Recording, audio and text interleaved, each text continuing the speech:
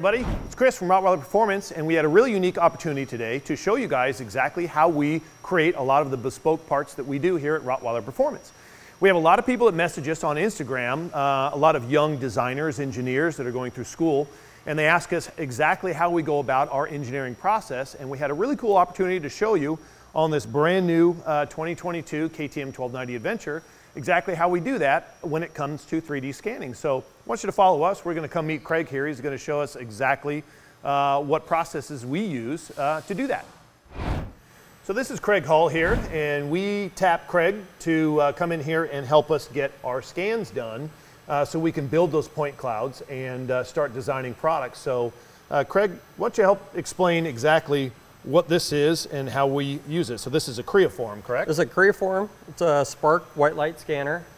And we have, see on the screen what we've started with getting some surfaces on the bike here.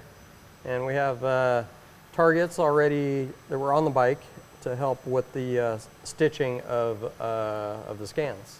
So we have there's these little stickers that you can see inside this point cloud here, and they help figure out exactly where the surfaces are in relation to it. So when you bring the scanner back and forward and around, it takes those dots and keeps track of them and helps us figure out exactly where the surfaces are.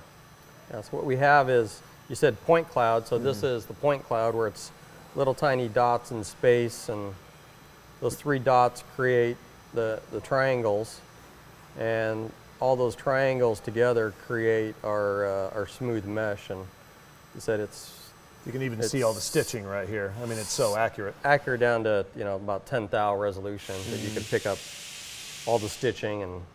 And so this is a point cloud here, which is essentially, it's not a solid. It's just an entity. It's just a cloud sitting there that we can then turn into a solid that we can then manipulate parts from. Yeah, we'll take the point cloud and those triangles and create a, we're working with this area, so we'll tell it to create just a surface of that specific area that we could later take into CAD, trim that, and add, whether if it's a sheet metal part or like a billet part, you could add your features then. But this is just, like you said, it's kind of a dumb surface right now that we have to export out of here as a mesh, and then as a surface, and then turn that into CAD surfaces that can be machined or cut out on any kind of machine. So this is basically a piece of software right here that is able to take those point clouds, and you can look at areas and and it'll ask you questions, and you can kind of answer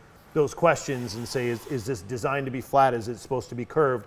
What is this radius? And it will start to you can start to create a solid out of that, and the point of that is so you can actually snap and attach things and really know where surfaces are, because right now you really can't snap anything to this. It's just this blob. Even if it was like a perfect square that you had machined and you scanned it, you still have to tell the computer, it's like, yes, this is a solid surface. This is where the corner is. It's dead flat, and the edges are perpendicular, or if it had a perfect hole, it's like, yes, that is a half-inch round hole. And so the scanning doesn't do, it's not a two-click magic and you can design parts. This is, 30% of the time is scanning, and then there's the editing before you even get to your CAD design of your product or whatever the part is.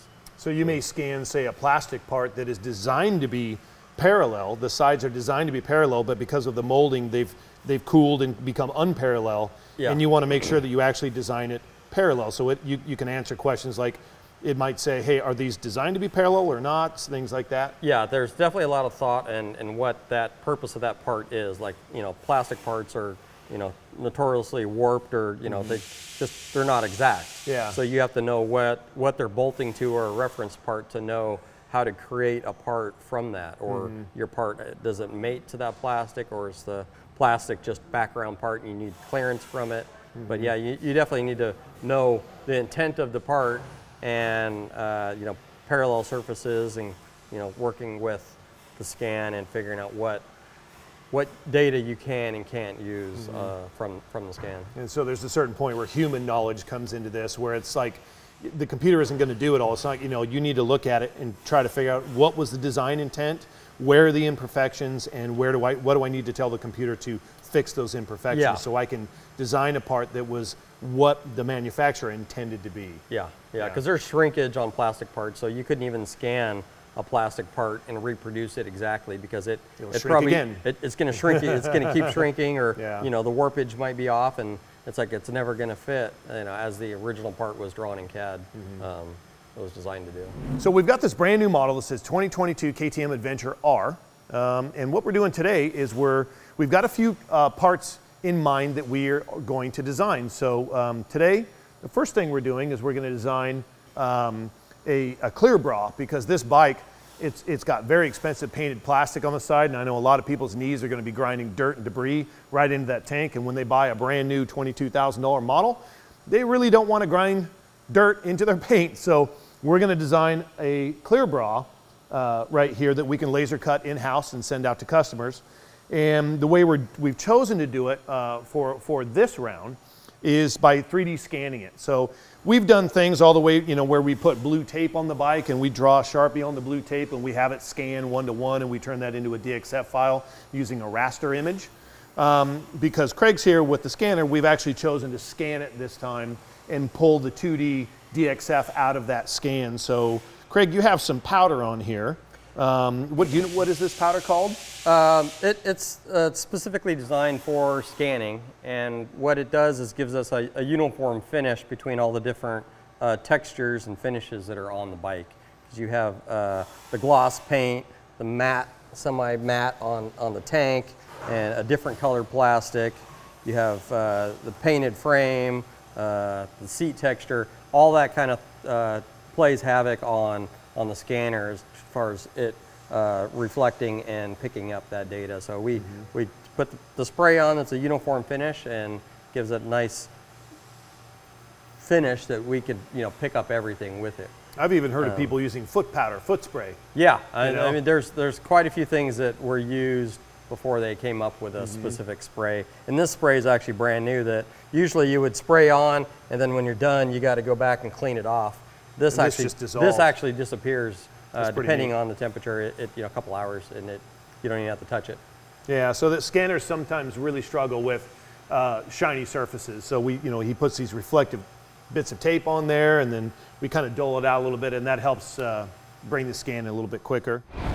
So back here, for example, this is a good way to show kind of how we use the Creaform 3D scanners to design parts. So we're disassembling this bike right here to see exactly how we can possibly make a tail tidy for this bike. So the previous models were difficult because the license plate bracket was the entire wheel well. So we would have had to have asked customers to literally cut hacksaw a part off, and we didn't want to do that.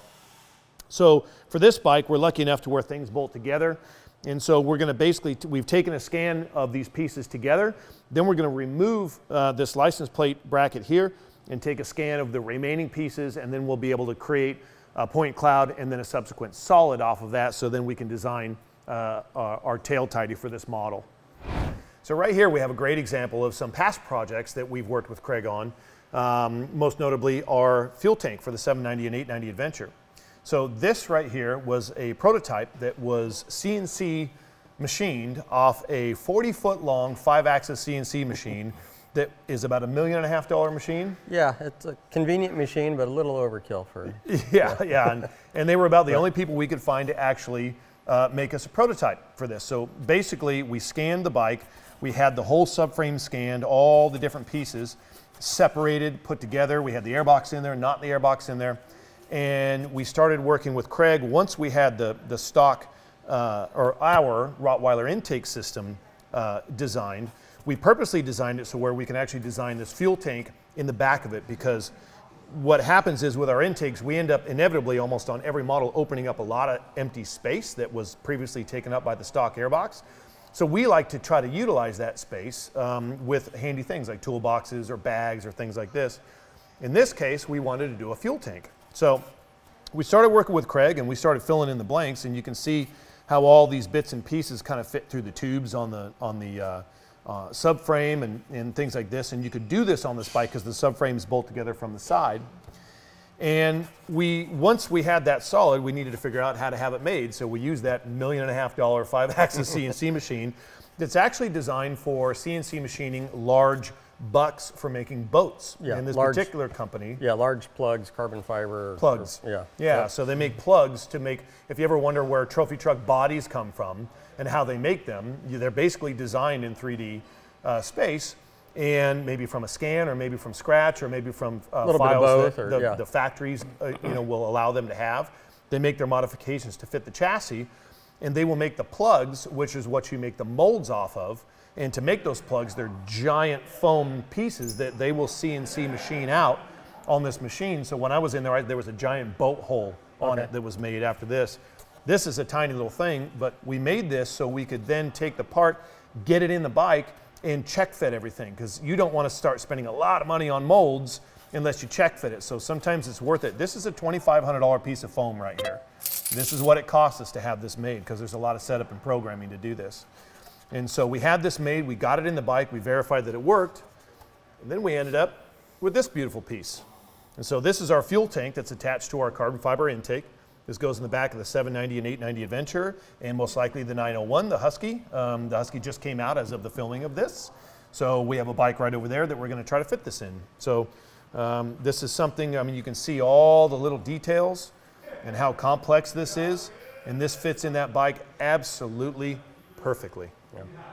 All right, everybody. Hey, that's it for this video. We hope this has been informative for you. We love it when you guys reach out to us with questions from designers, budding engineers, people who are really trying to get into this industry.